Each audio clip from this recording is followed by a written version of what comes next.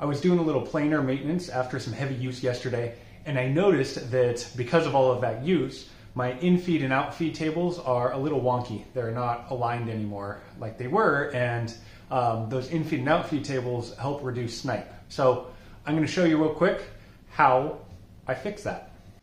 So my first problem was I found out that screw had wiggled itself loose. So luckily I found a replacement that would fit. I don't know what happened to the other set screw, but check your screws periodically. Make sure that they're not loose. All 4 of them on this backside were loose and 1 was missing.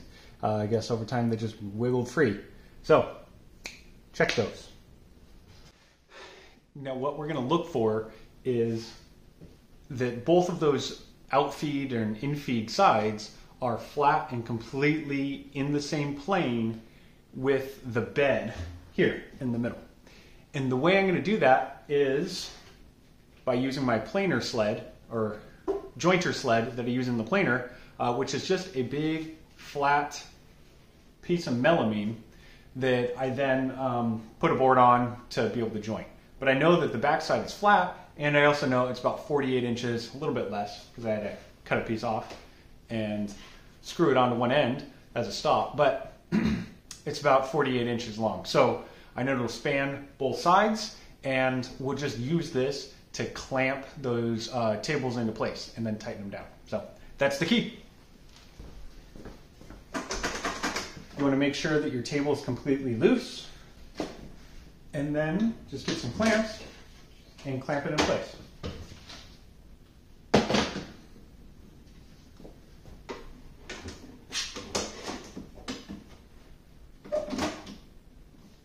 Make sure that it's on the inside of these rails.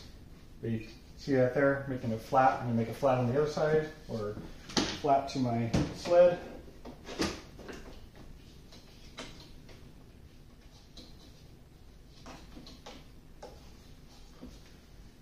Do the other side.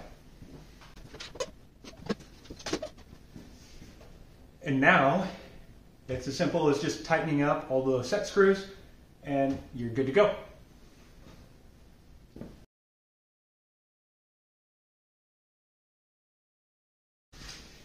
And you'll know you're good because there's no gaps now. So we're sitting flat in the middle, we're sitting flat on both ends.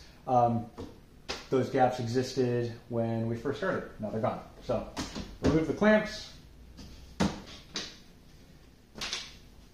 and make sure you're still parallel, which we still look good.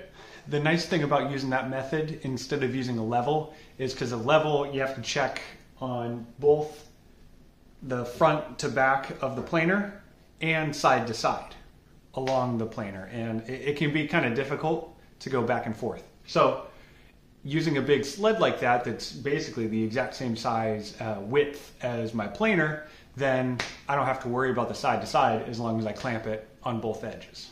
So there you go. Easy planer alignment, in-feed, out-feed table planer alignment.